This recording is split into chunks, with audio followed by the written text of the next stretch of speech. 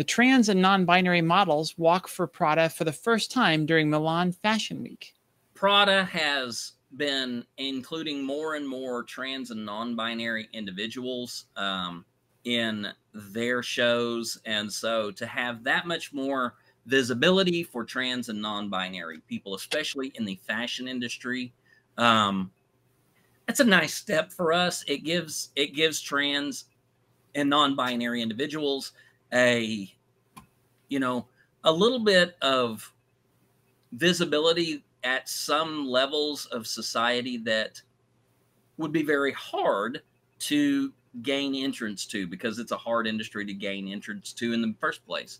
The problem being that many of those individuals who are in this industry are typical societal beauty standard examples, which means that they are rail thin, they are not typical bodies, they don't have any extra stuffing in places.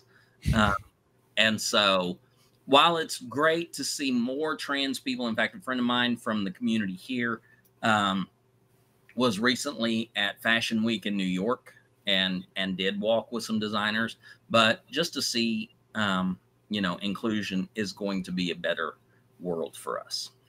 Yeah, and you bring up a very good point. There's that distinction between representation and bringing into our community those ridiculous ideals of this is what you're supposed to look like, this is what you should look like to be a good or successful trans person. Right.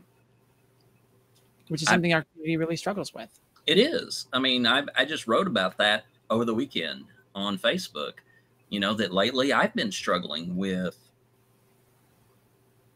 Since my transition began, I've never really felt the need to pass for other people. And lately, that's impacted me.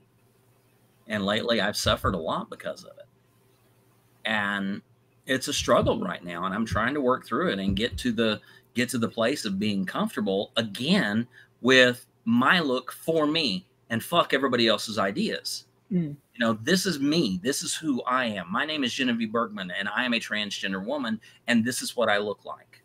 Your standards of beauty, the culture standards of feminine, the idea of womanhood, all of that should not be my concern. What should be my concern is that I love myself for me.